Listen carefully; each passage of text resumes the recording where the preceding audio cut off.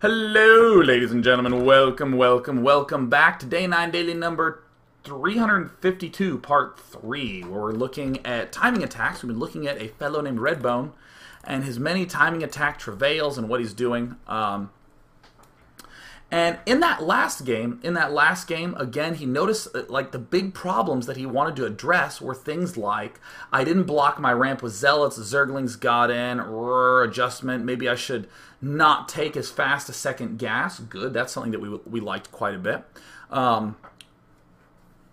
And one thing that, again, I wasn't seeing in this analysis that we can look right here. Look at all these adjustments. Make second zealot instead of first. Not taking fast gas. Reinforces idea of needing to expand earlier. Blah, blah, blah, blah, blah, blah, blah. I need to do all this stuff. None of those were the idea of what do I do after the push finishes, right? Because a lot of times your push will work out meh-ishly correct, and you want to have some way to just have a strong follow-up. Yeah.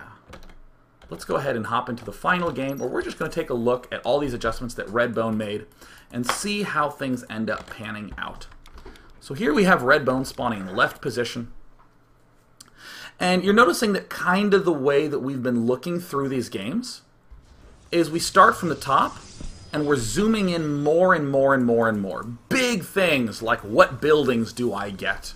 Zooming in more to things like at the start, should I be getting more stalkers or more zealots? And we're going to zoom in even more if we want to say things like, should I be spending 2 chrono boosts on warp gate or 1 chrono boost on warp gate? You can zoom in like that, but make sure you always do this before, during, and after, and answer, how does this work or relate to my attack? So we see intentionally no gas being taken by Redbone. He's building some pylons over here. Chrono boosting out warp gate like a crazy fool. And there's the second zealot. Remember this adjustment that he said he was going to make? Where he wanted not to deal with a whole bunch of zerglings? Well, there you go. Now it looks like he has actually obeyed his own adjustment. And hey, look at this. He saved gas, which he can now spend on this robotics. So he's actually getting his robotics started right around 5 minutes. That's very early. And now he's finally following this up with a gas geyser. This is only 5 games of doing this exact opening, and already we're seeing it just look a lot more smooth. He's spending all his chrono boost onto that warp gate research, so he's going to get it at a very fast 6 minutes. Saved up oodles and oodles and oodles of it. Gets an immortal out, but accidentally supply blocks himself, which is a little bit bad. I know it's a lot bad at Grandmaster, but at the level Redbone's playing it, the fact that it was supply blocked for a little bit is not going to make me puke in my seat or anything along those lines.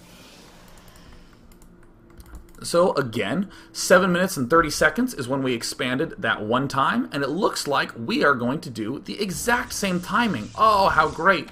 And everything's lining up quite nicely.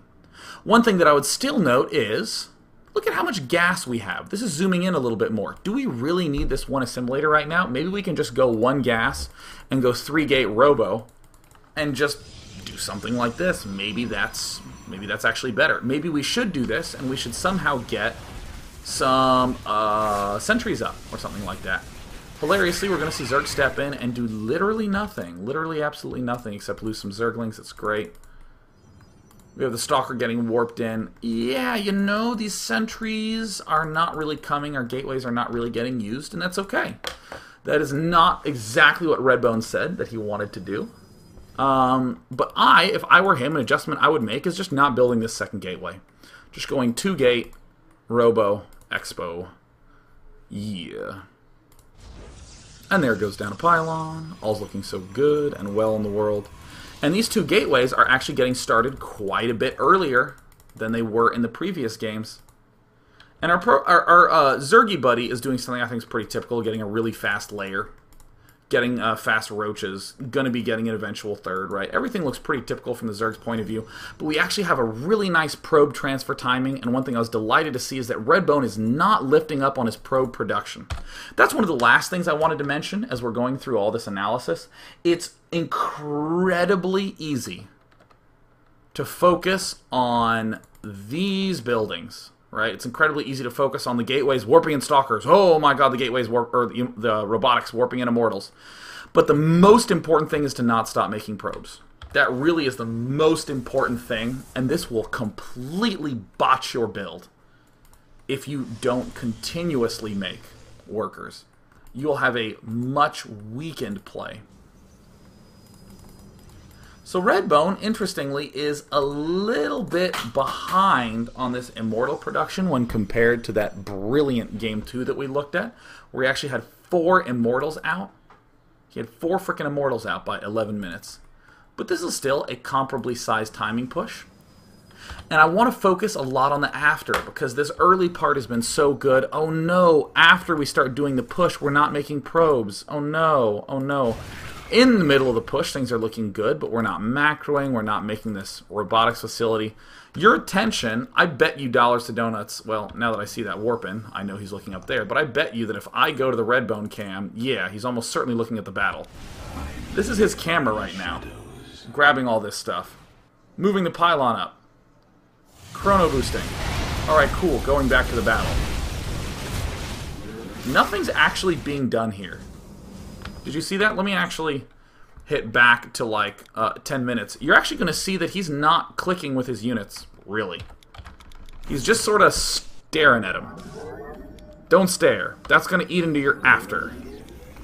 And is this after good, right? Is going for this 5-gate push good? Well, yeah, it actually seems quite good, because then I can go for some Colossi.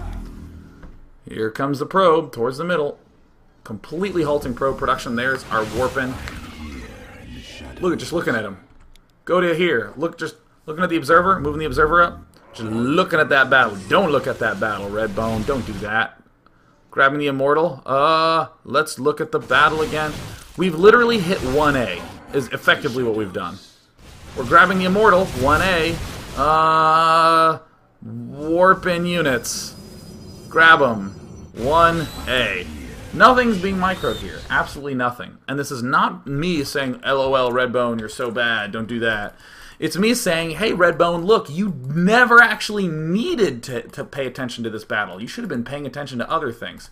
Battles want to rip your focus away. It's like having a noisy parrot, right? It's always screaming, look at me! Just ignore the parrot, man. Screw the parrot. And Redbone is not building these extra gas geysers. A huge deficit. And this is where I think 90% of people are going to mess up with timing pushes. This is actually where I think 90% of people are going to mess up. They're going to discover a timing attack that kind of works, and they're going to lean on it hard, and then what's going to happen is this. Forgetting assimilators. This, looking around, where is the Colossus tech? Nowhere to be found. And then, one day, that timing attack is going to be defended by a really good player. And the good player is going to come back with a counter swing and win. And your gut is going to say, oh, my timing attack doesn't work anymore. And you're going to give it up. This attack by Redbone has shown amazing promise. I don't even have any sentries, and I still think it could be improved a lot by sentries and upgrades. This has some incredible promise to it. However, despite all this incredible promise that it may or may not have, what was I talking about? Yeah, despite all this incredible promise that it may or may not have, don't give it up if you lose after the timing attack happens, because you can easily build some Colossus, you can easily do all sorts of things. The after is the most important part of any timing push. I actually just realized that I have to go to State of the Game now, so we're going to take questions and wrap this sucker up. Yeah. Markio's question grabber, and while that's going on, I want to say that there's going to be no Newbie Tuesday for next week because I have a lot of stuff to do over the weekend. It's going to be the Red Bull LAN. Woo! It's going to be a training-only LAN down at the Red Bull headquarters that has the likes of Goody, Bomber, QXC, White Rod, Liquid Tyler, Sake. I don't know why these Protoss players are blanking on me. There's one more. And a bunch of Zergs, right? Destiny, Slush, Sheth, and Rhett. There we go, yes. I'm missing one Protoss, and that's okay. He's never going to come back into my mind ever again. And they're going to be doing trainings, practicing boot camping before IPL3 and MLG Orlando. And I'll be there helping out, doing casting, streaming this weekend. Definitely tune in Red Bull. I think it's redbull.us. I know it's twitter.com/redbullgaming is the best place to get the link. Yeah, see, I'll even show it. I'll even show it. Here we go. Yeah, Red Bull Gaming. There we go. Yeah, yeah. All right. Markio's question grabber. Let's see here. So Strafe says, Dear Day 9, you have said in previous dailies that lots of people look at the last bad thing that happened and say that's why they lost. You say this is bad because you should focus on the first thing. But today you said that Red Bull didn't lose because of those Zerglings. Yeah, let's definitely talk about that a little bit. So, for any of you who don't know what Strafe is referring to, there's this problem that a lot of players will have, like where at the 10-minute mark, they will completely mess up and they will be dead. Like, completely mess up. Like, lose all their workers. But because they have mules, they can manage to work their way back into the game. And they'll have this epic 30-minute long game, and they'll start analyzing what happened from minute 25 to 30 and be like, how do I fix what happened between minute 25 and 30? And the answer is, well, that attack that killed you at minute 10, just prevent that from happening, and you'll never be in this situation ever again. So what about that game that happened to Redbone, where he popped in with all the Zerglings and did a whole bunch of damage? So, obviously, yes, you should clog that up with Zerglings, or excuse me, clog your entrance up with Zealots, rearrange your building placement so that never happens again, so you never have to worry about it, right? That is absolutely correct, and that is where he should look for to fix in terms of looking at the first thing. However, there's a difference between going to the first thing and the real reason why you lost. Amazingly, in that game, what I was trying to point out is that it felt as though Redbone had lost. It felt as though all those Zerglings had come in and he got flustered. He actually was not behind, though. He was actually quite even because the number of Zerglings that Zerg lost was so huge that Zerg had boned his own economy, right? Zerg was self-killing. So in that game, the real reason that our Protoss player lost is that after he held on to that early game and after he was even, then he stopped making probes and didn't focus on the after of his timing push. Didn't really get good Colossus tech up. Oh yeah, what's the Fun Day Monday for next week? Team Mana Battles. Play 3v3 or 4v4, where you publicly announce the one unit you will be making all game long, and then you may only make that unit for the rest of the game. Yeah, observers don't count. And you can make like one overseer or something like that. So the Giant Gnome says, Dear Day 9, how would you try this attack timing fanciness as a Zerg player? Same thing. You just say to yourself something like, I am going to do a huge timing push at 10 minutes with Burrow Roaches and Zerglings, and that's just what I'm going to do. Or I'm going to do a huge mass drop and harass Zerglings at his front right at the 10-minute mark. That's just what I'm going to do. And you start making adjustments based around it. And let's say you don't want to do the timing attack thing. Let's say you want to do harassment. Let's say you're saying, okay, at 10 minutes, I'm going to start harassing him a lot with small drops and mutilisks. That is what I want to do, and I'm forcing myself to start doing it at 10 minutes. Then you still have the same thing. Am I executing this attack properly? Do I have a good setup for after the attack happens? And am I doing everything before the attack happens to make it as good as possible? Yeah. Yeah. Yeah, so here's a question from MMM for the win. Dear Day 9, what would a Terran 10 to 12 minute push consist of?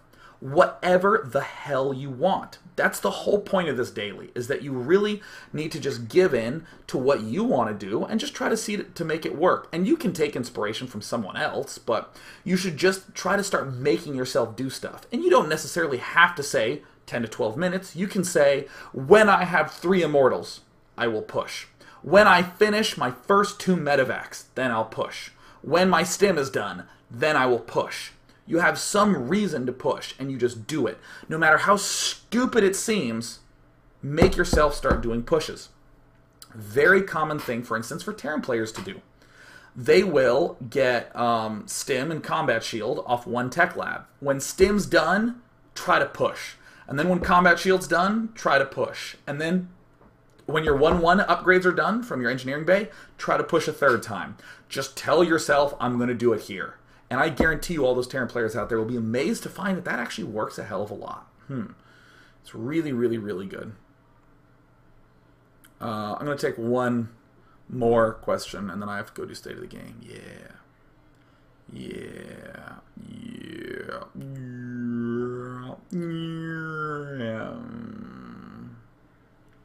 So Anton Trong says, Dear Day 9, you mentioned that micro wasn't necessary in the battle and macro was the priority. What level does it become important to manage that battle?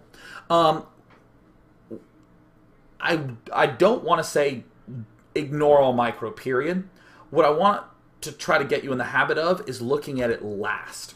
That's it. You can look at the after part and be like, all right, well, that's all good. And look at the before part and be like, that's all good. All right, let's, as my last step, look at the battle. Oh, you know what? If I just microed a little more here and here, I could have easily won. That is the change I'm going to make. That's totally fine, but I want that to be the last thing. Because StarCraft is all about resources and how you spend them and how you arrange it. And it's all about the timeline of when you're building things. So if you try to do something like micro way too hard, you're ignoring all the important parts of the game. I'm going to go.